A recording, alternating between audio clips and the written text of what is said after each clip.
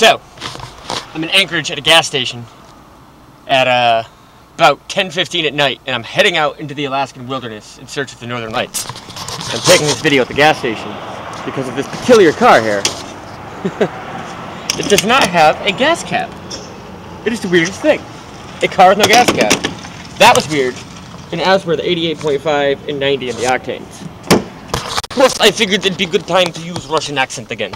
I have not used it much since I've been up here because I've been talking about all mountains and whatnot. You know what they call Alaska in Russia, right? Little Siberia.